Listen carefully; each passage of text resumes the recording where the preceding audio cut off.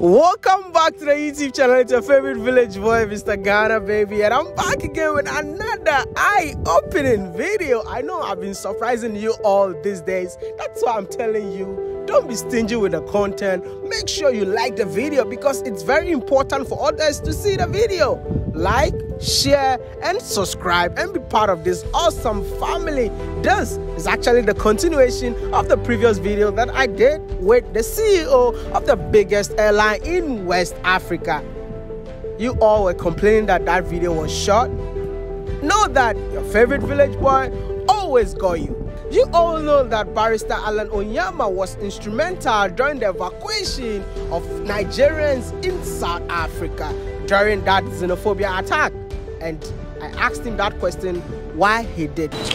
Yeah, just the same thing I was saying, the South Africans were fighting fellow Africans, killing some of them in the process. They have come to take their jobs.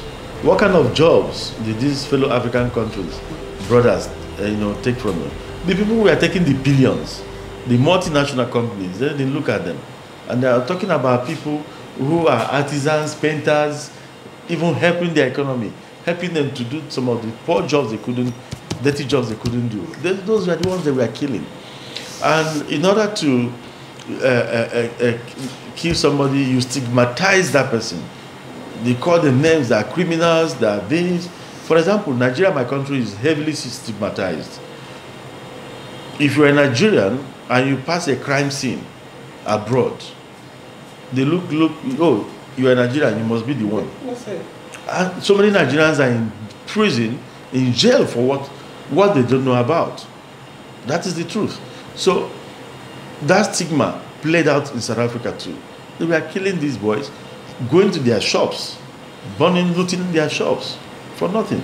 And some members of their governments were making statements that were so undiplomatic, making people suspect there may be some connivance, official connivance. So I then said, why must we as a nation take this? I decided to stop xenophobia itself. I'm a non-violence expert. I knew what I would do to stop xenophobia. There are two things that led me to South Africa. One, to bring respect to my country, Nigeria. No, three things. Two, to save the lives of both Nigerians and those of South Africans. The third one was for me to stop that xenophobic attacks. So I decided that the best thing to do was to send in my jets to evacuate Nigerians. Evacuation is not a good thing for any country. If every country starts sending planes to Nigeria to evacuate their citizens because of the insecurity or whatever, it sends a wrong signal all over the world. And that wrong signal will affect that country adversely, and that will make the country to have a rethink about what they've been doing.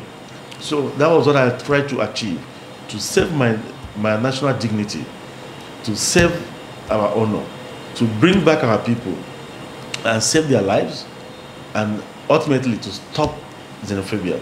So when I sent in my jets, my wide-body planes, the 777s, to go and bring Nigerians back, free of charge, South Africa knew there was a problem. They didn't want that plane to land.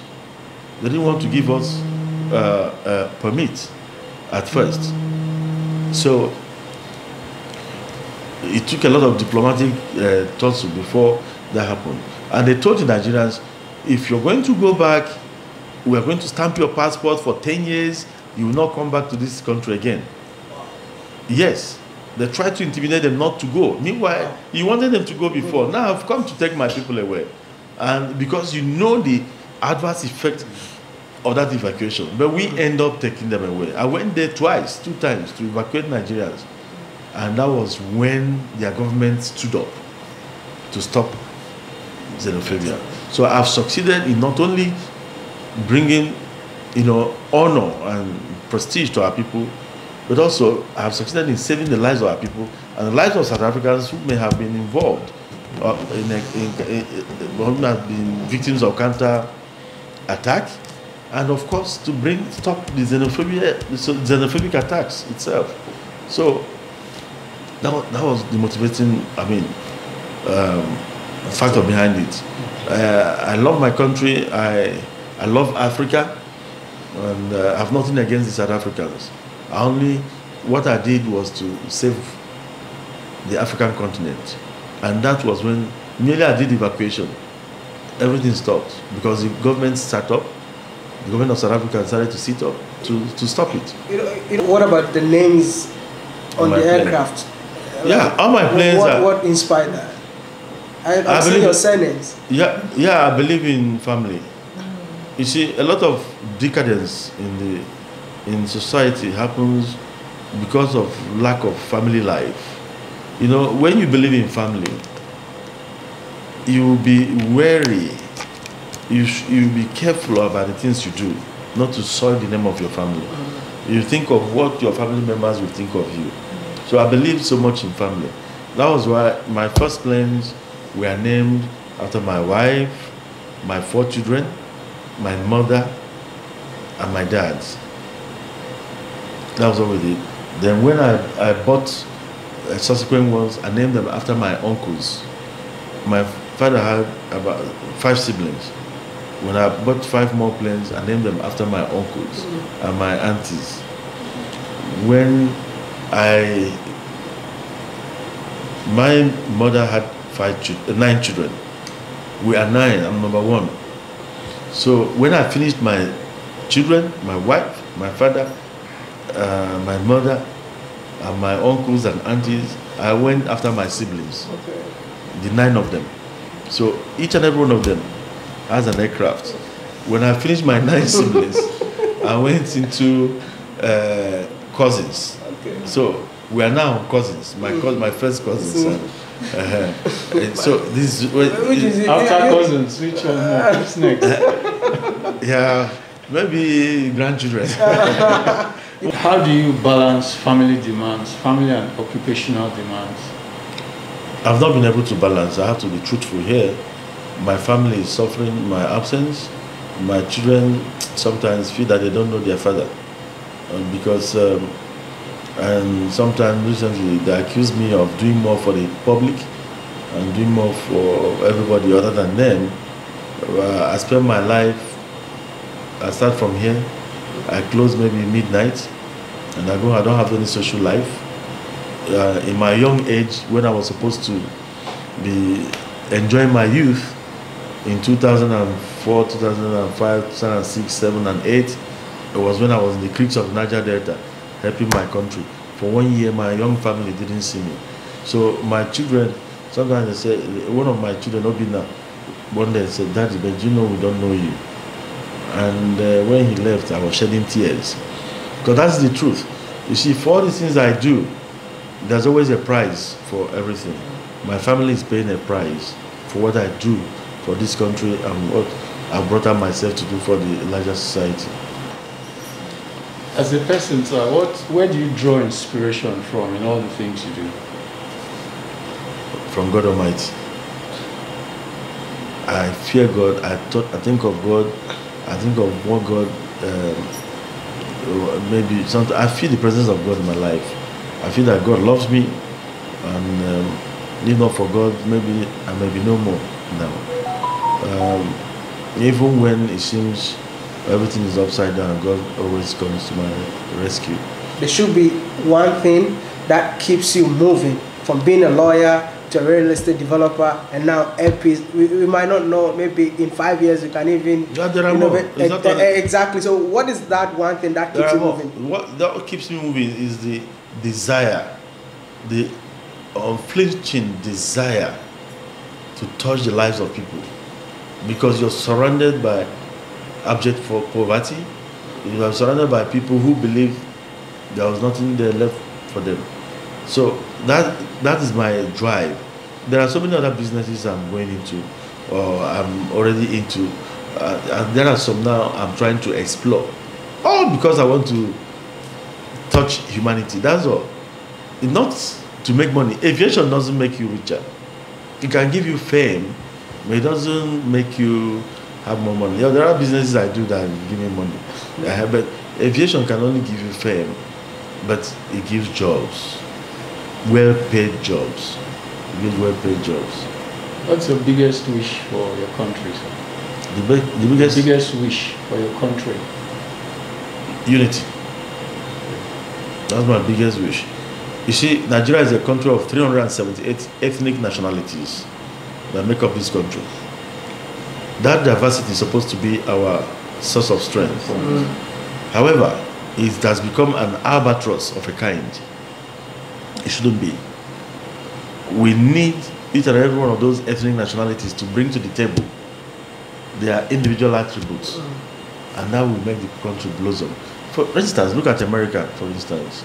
America is the melting pot of all ethnic nationalities in the world. You have Russo-Americans from Russia. You have Anglo-Americans from England. You have Franco-Americans from France.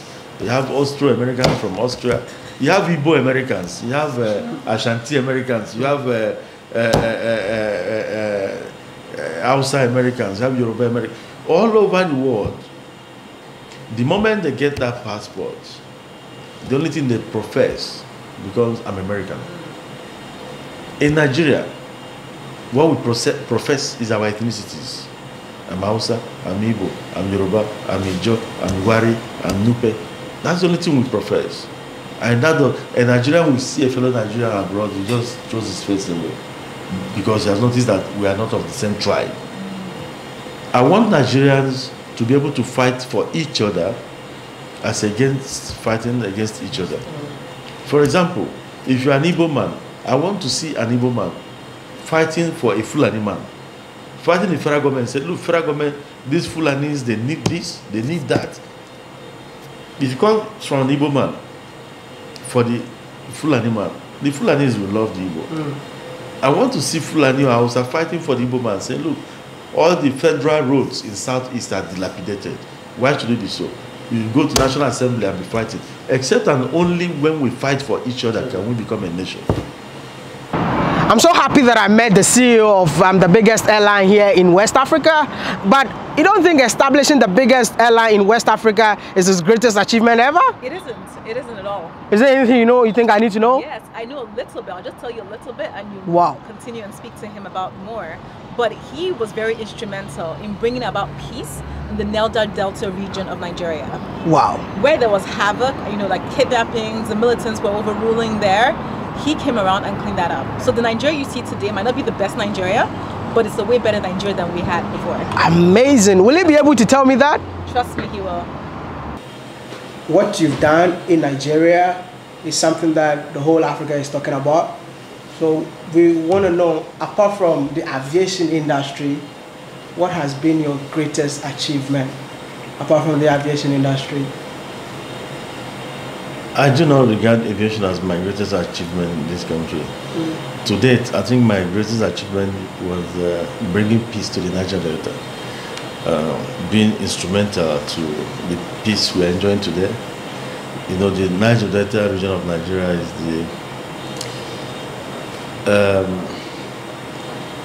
it's like the economic powerhouse of the country. And if anything happens to Niger Delta, it will affect the entire country. The economy of this country is dependent on oil production in the Niger Delta. So at a time when the youths of the Niger Delta took to arms, feeling that was the best way to address the issues of marginalization, as I said, the country was in trouble. They started in 1998. By 2004, oil production had come down from 3 million barrels of crude oil per day to about a meager 500,000 barrels per day for a population of about 180 million people then. So that was disaster, beckoning and waiting to happen. The militants were actually in control. The military couldn't contain them. Foreign oil workers were being kidnapped. Americans were being kidnapped. The British people were being kidnapped. Chevron and Shell and the rest of them couldn't operate peacefully. Oil installations were being bombed And in fact, most of the oil companies stopped prospecting onshore. They all moved offshore, maybe 100 nautical miles into the sea to prospect for oil. The boys still went there to destroy the facility and took some people hostage as evidence to show that they had what it takes to disrupt Nigeria. So Nigeria was being disrupted. The economy of the country was being disrupted. And businesses were taking flights out of the Niger Delta region. And a lot of people, non-Nigerians, were scared to come to Nigeria. The American State Department issued a warning to traveling US citizens not to come to Nigeria. So it was, another civil war was facing us. That was the time I stepped out and started thinking, how do I help my country? I'm a firm believer of what can you do for your country or for your nation, not what your nation can do for you. So I stepped out and I decided to address the issues. One thing with me is that I do not look down on myself, and nobody should look down on him or herself. I mean, I don't look down on anybody either. God has given all of us powers. You just have to explore yours. Exactly. So I believed in myself, I believed in what I could do, and my sincerity led me. And I started thinking, what do I contribute to address the issues of violent militancy in the Niger Delta? That was when I remembered that non-violence education was the best way to go. If military had failed, that's violence for violence. What else? I decided to bring in non-violence education. But then I was not trained in non-violence.